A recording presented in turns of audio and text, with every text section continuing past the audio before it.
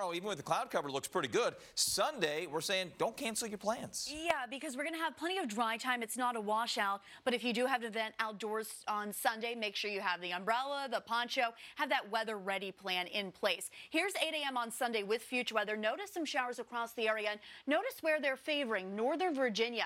I think the best chance for steady rain at times on Sunday is going to be in Northern Virginia, with a better chance for more dry time in the district and parts of Maryland.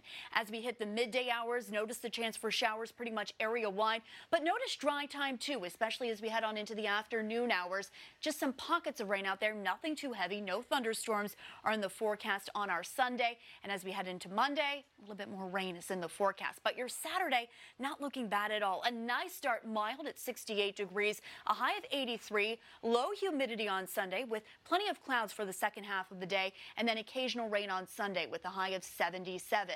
So the weather having a bit of an impact on your weekend heading to the pool. It's nice on Saturday, not a ton of sun. Doug, cutting the grass, you want to do that tomorrow?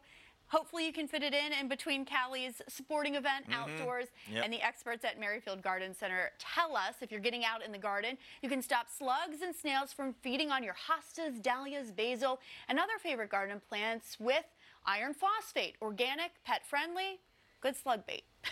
Oh, good slug bait. Yeah, okay, great. That's what we all need, good slug bait. Oh, beer's a good slug bait? Put a pie pan full of beer out there. You'll get a bunch of dead, bloated slugs the next day. I had no idea, Wendy. I had no idea. 83 on your Saturday, 77 on Sunday with that chance of rain. Same deal on Monday and Tuesday. And the rain comes back in Wednesday afternoon into Thursday. So we've got a very unsettled pattern as we move on through the next couple of days. One thing for sure, though, no heat. Average high temperature middle of next week is 84. We'll be well below that. All right. Sounds good. Doug, thank you.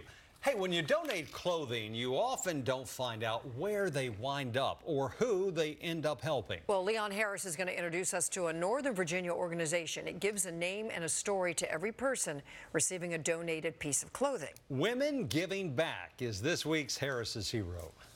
Inside this store in Loudoun County, you'll find dresses, shoes, purses, and some incredible stories of resilience, like Nicole Lewis's story. I struggled with 17-year drug addiction, and I was pregnant with my twins, and I was tired of being tired.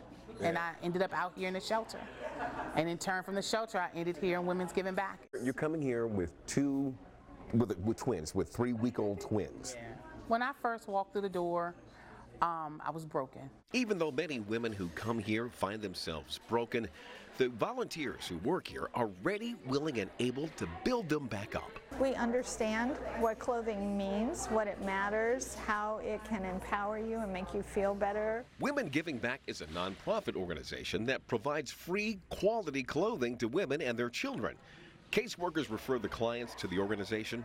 The entire staff is made up of volunteers like Rebecca Geller. Helping women to look for clothes, for jobs, for their careers, for their lives, for their families.